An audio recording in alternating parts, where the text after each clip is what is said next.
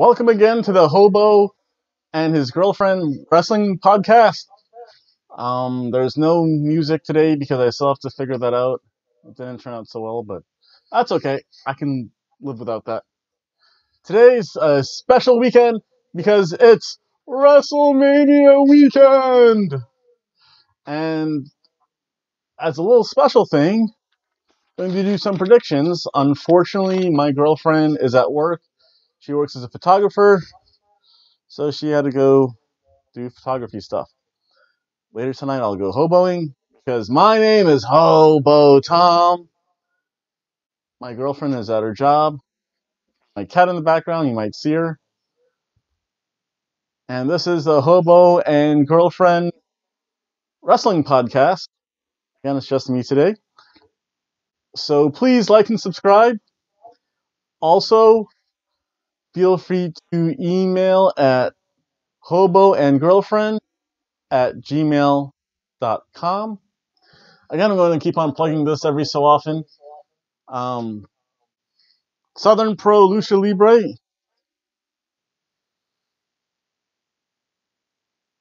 Again, I will be having posts about that as soon as I can get to a show. But more importantly, the show's tonight, and even more important, tomorrow. So these are the predictions for first Takeover, then I'll do my Wrestlemania predictions. So with NXT Takeover, that's actually the one I can see because, again, I'm not working today. Tomorrow I have to work a little bit at my job, somewhat. I won't be able to see the whole show, and again, I did bad things, bad hobo. And I'm banned from live streaming because I've somewhat figured out how to live stream, I think. That's a whole other issue.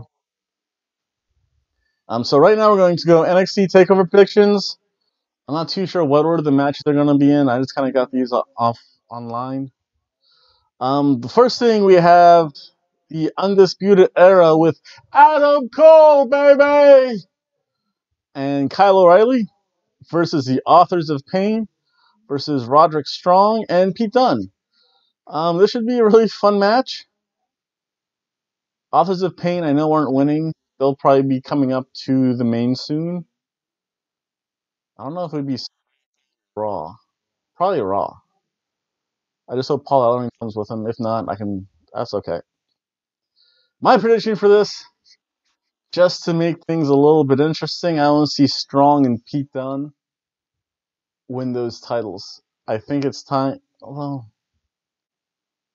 yes, Roderick Strong and Pete Dunne, and they can drop them to when Bobby Fish gets healthier. So I shall say Roderick Strong and Pete Dunne, new NXT Tag Team Champions. Next match, we have Ember Moon versus Shayna Baszler. I think Ember Moon's going to retain. I don't think Shayna Baszler's been there long enough to warrant a run, and this could at least prolong the feud. Ember Moon's a good champion, not as strong as Asuka, but again, Ember Moon retains. The next, and I'm wearing my DIY shirt, Gargano y Ciampa. Again, Johnny Gargano, a number one in my book for cracking a smile towards my nephew, who was wrestling this merchandise that I got from Pro Wrestling Tees at ProWrestlingTees.com. Again, 20% off all your purchases, I think, until the 9th. 9th. So in this, you have an unsanctioned match. This should be fun. If NXT was smart, Johnny Gargano would go over, so that way he can come back and be rehired and just prolong the feud with Tommaso Ciampa. And again, that should be fun, because WrestleMania season is kind of when we restart things anyway. Then we have the North American title tournament, or the ladder match. I'm sorry, not a tournament. Tournaments are fun. Ladder matches are better, though. So we have Killian Dane versus Lars Sullivan versus EC3 versus Adam Cole, baby! versus the Velveteen Dream versus Ricochet. Oh, this is going to be fun. Ricochet could do so much with the ladder. My heart says Ricochet, but my brain says Adam Cole, baby! So again, we have Adam Cole, baby, winning. And then in the main event, we have Alexander Black versus Andrade Cien Almas.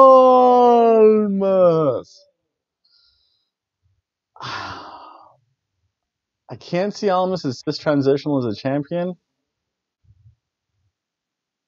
I want to say Almas wins. Almas retains his championship. So, just to make a quick recap, I have Strong and Dunn, Ember Moon, Johnny Gargano, Adam Cole, baby, and Almas. So again, I think it should be about a 2-hour long show. 1, 2, 3, 4, 5, 6. Yes, sounds about right. And now, so you lose the NXT shirt. The Macho Man for the show of shows. Again, very low production value here at the Hobo and His Girlfriend Wrestling Podcast. So we go to the show of shows, Wrestlemania. Unfortunately, I'm not going to be able to see most of the pre-show. I can only get home and the main show might start. The only knock I have on Wrestlemanias, it's a long 7 to 8 hours. And they just seem to keep on getting longer and longer. And this, I wouldn't be surprised if this pushes 9 hours. So to start off, and again, I think this is the pre-show. I don't know what order it's going to be on. We have the Andre the Giant Memorial Battle Royal. This is so hard because they've done so little with past champions. But I'm going to make a bold prediction. I don't think anyone's ever said this name yet. Samoa Joe, with his Techno Godzilla music, is going to win.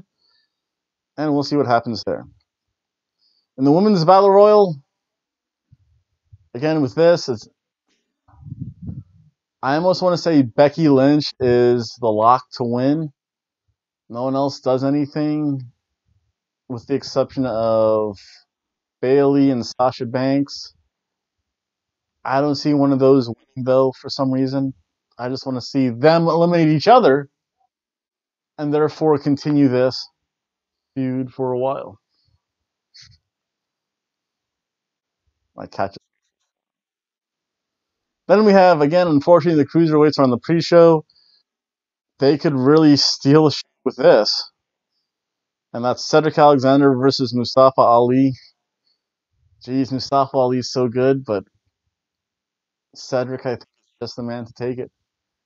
And it would be nice only with the fact that with the whole Enzo Amore issue, he was next in line. So I think he'll get his due. And then if it lasts until and honestly, if it lasts until the next pay-per-view, I'm okay with that. That's pretty good. Then we get to the main show and start off the same way we did last year with a Shane O'Mac match. So you have Daniel Bryan and Shane McMahon versus Owens and Zayn. I can't see them getting rid of Owens and Zayn. Owens and Zayn win.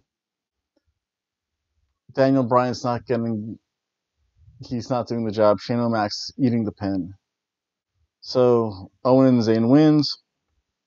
Then we have the SmackDown Women's Championship, Bliss versus Jax. Jax, I'll say Nia Jax, only with the fact is I'm not a big Mean Girls fan. So Nia Jax goes over. And again, this can set up things, and if she loses at another pay-per-view, I'm fine with that. Ooh, although if they brought up someone. But they let go of Princess Kimberly. Stupid WWE. She's my princess. But that's a whole other. Next, we have the U.S. Championship, the Fatal 4-Way, or whatever they call it. It's a triple threat. Yeah, whatever the 4-Way is. No, it's a 6-pack challenge. Fatal 5-Way, Fatal 4-Way, yeah, close enough.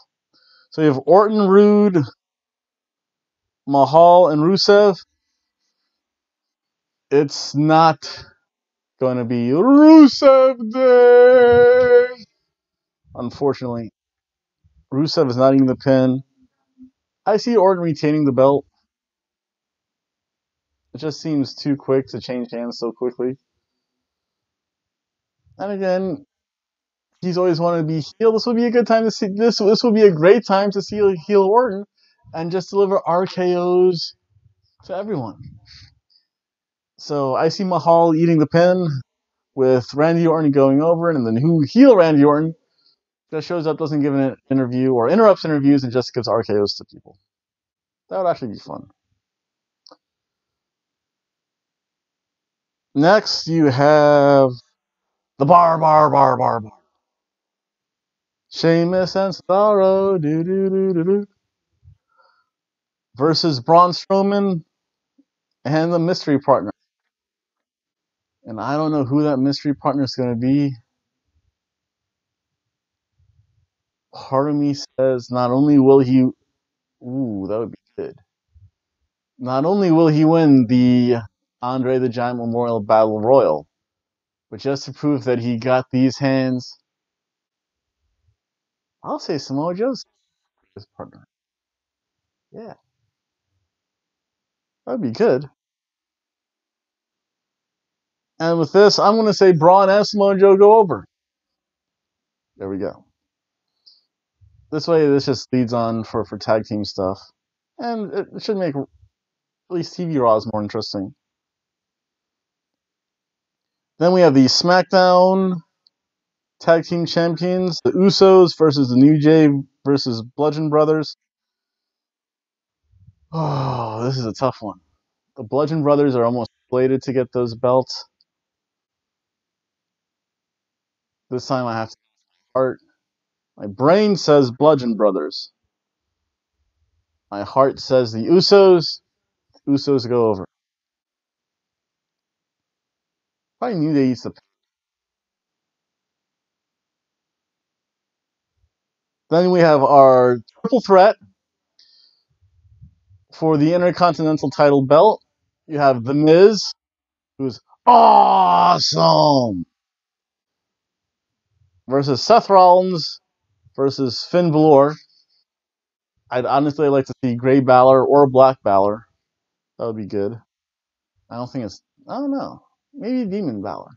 They do weird things at WrestleMania entrances. I'm half looking forward to the entrances to WrestleMania because, yeah, you have WrestleMania, you have your regular match entrances, but then your WrestleMania entrances are that much more grander, though. So in this match, I have Finn Balor going over, taking the Intercontinental Championship, probably pinning Rollins, and I think, again, like to wish congratulations to Miz on the birth of his daughter. I just think the WWE should give him some time off to be with his wife. And again, it's a great send-off. The Miz can come back, win this belt whenever. Proud new papa. I want to see him enjoy life. Good luck and best wishes, Miz. But unfortunately, you're not winning. Oh, you know what could happen? I think this happened at a past SummerSlam or WrestleMania in a three-way with The Miz. The Miz puts Seth Rollins into the figure four. Balor does the coup de grace onto Seth, pins Seth while still in the figure four. Again, Finn Balor goes over. Next, you have another great match. You have the Women's SmackDown Champion, Charlotte Flair. Woo! versus the Empress of Tomorrow, Asuka. Asuka wins. I think everyone sees this. If I was a betting man, the odds were good, I would bet the house. It's probably the only really guaranteed match. Ooh, I don't have everyone winning. That's interesting.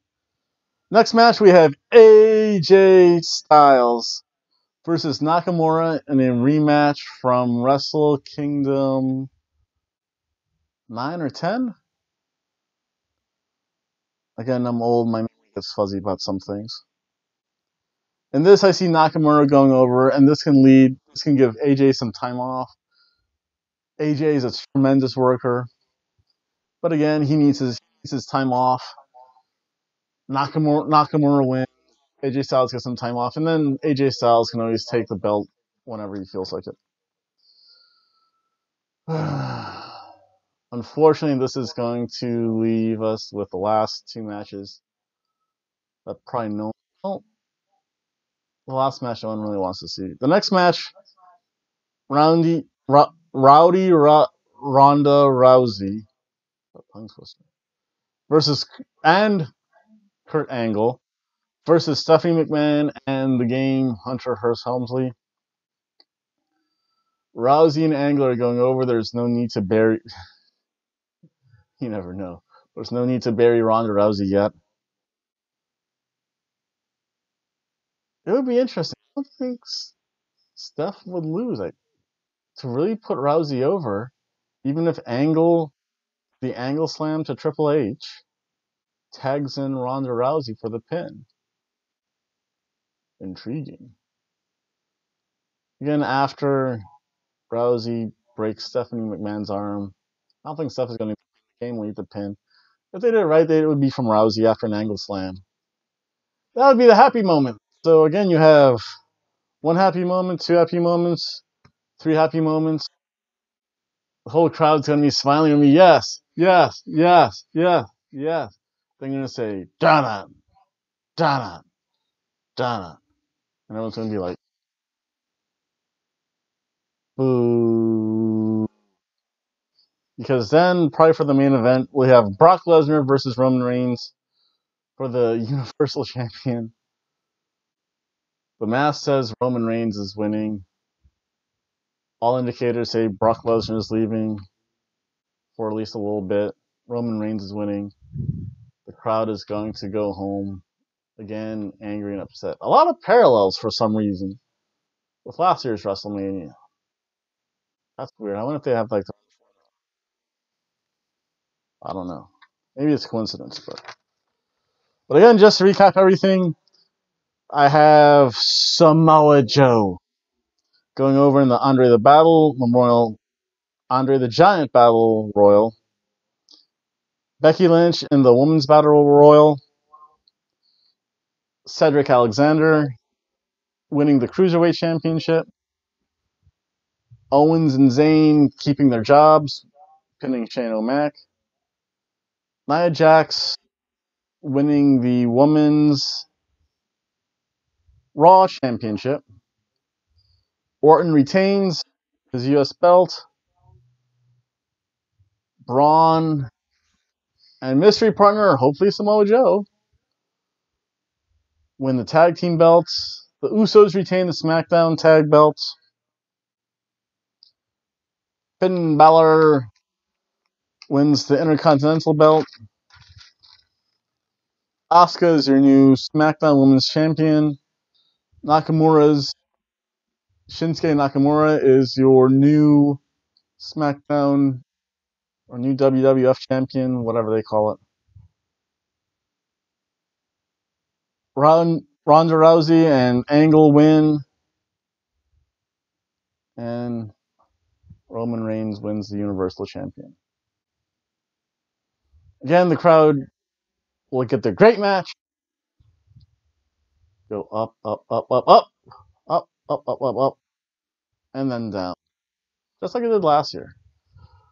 So that's it for my predictions. Like and subscribe. Again, feel free to email at hoboandgirlfriend@gmail.com. maybe later tonight. Tomorrow I'll put up some WrestleMania pictures, some memories I have from when I went to WrestleMania last year. Because yesterday I put up my picture, my videos, and a little commentary on the WCPW event again from last WrestleMania. So again, everyone enjoy Takeover tonight. Everyone enjoy WrestleMania. Have a fun, safe time, and you'll see me Monday to kind of